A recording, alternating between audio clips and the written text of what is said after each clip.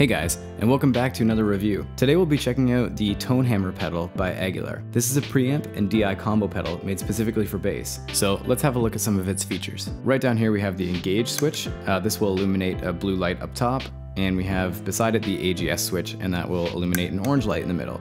Now unfortunately the AGS doesn't work unless the pedal is engaged, so they have to be used together. And now on the sides here we have the discrete gain knob and master knob. Now the cool thing about this is it lets you dial in the exact amount of additional gain structure that you'd like for the pedal, which is what the AGS stands for. And up here we have the treble, which is a cutter boost of 18 dB at 4K, as well as the bass knob, which is a cutter boost at 40 Hertz, and the mid-range is actually sweepable with the contour from 180 to 1K. As for durability, this pedal is extremely heavy. It's 3.5 pounds, which is well over double the standard pedal size, and it's actually quite a bit larger too. Down on the bottom here we have a thumb screw, which houses the battery compartment. It takes two 9-volt batteries, and they just kind of fit right in there. And as you can see here on the top side, we have some connections and some additional controls. And so from left to right here, we have the output, a ground lift, a DI out, a pre or post switch, and this actually applies to the AGS as well as it does the EQ. And right next to that, we have the universal power supply. You can also use the batteries or phantom power, so you actually have all three options. And this jack here is just the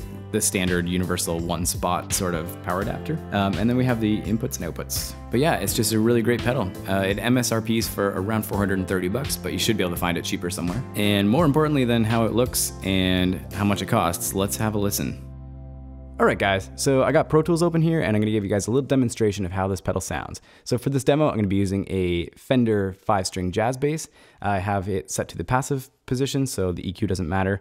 And I'm using kind of right between the two pickups. So I'm gonna give you guys a taste of how this bass sounds just by itself.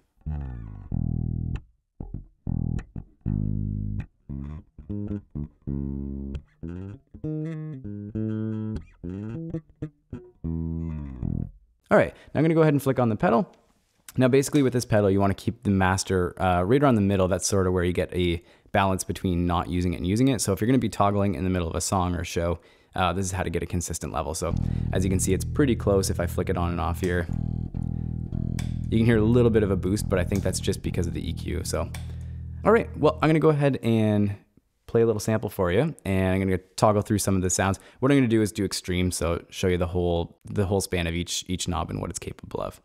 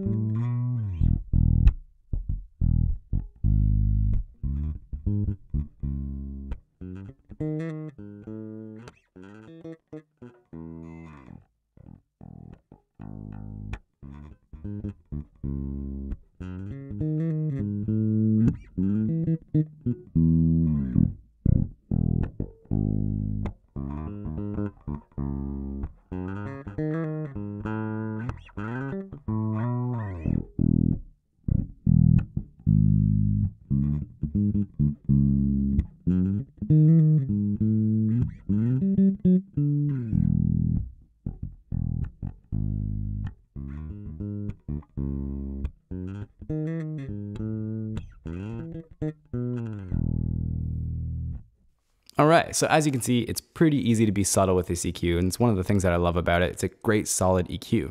But something really cool added on is this AGS feature. So as you can hear, it's adding a tiny bit of drive. So I'll go ahead and sweep between the gain from 0 to full, so you can hear how this thing sounds.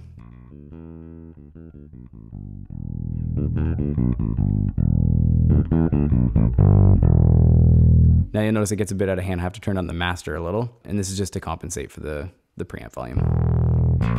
So I'll do a little riff with this on. You can hear how this thing sounds.